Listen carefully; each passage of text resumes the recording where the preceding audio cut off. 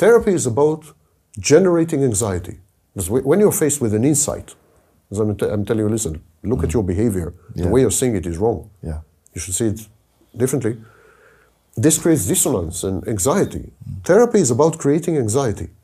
What is anxiety? It's exactly what self-states are trying to eliminate. Yes. Therapy is a fight against the self-states. We therapists should create anxiety where the self-state's goal is to eliminate anxiety. So we're fighting. We're enemies. If I had the possibility, if I could reach the point where I eliminate all self-states simultaneously, I could induce healing. Because the anxiety would be tolerated. Yes. Would be tolerated, the person will survive and then be changed, transformed.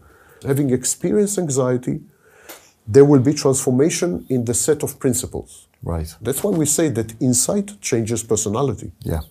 Insight changes you. It changes the principles. So if you are a loser and I suspend your loser self-state and I work with you, this will create a lot of anxiety because you're not used not to be a loser. A lot of anxiety, but at the end of the therapy, you will have a self-state and it will not be a loser anymore. Right. It will be some other self-state. You have this other self-state, it's just not activated. The therapy activates these self-states by going through a phase of anxiety. Anxiety is a therapeutic tool. Right. And one of the great stupidities of modern psychology is the constant battle against anxiety. Anxiolytics, medication, constant terror of anxiety. Anxiety is a huge therapeutic tool. Freud induced enormous anxiety in his patients, so did Jung. All treatment modalities are based on unsettling you, discomforting you, challenging your comfort zone.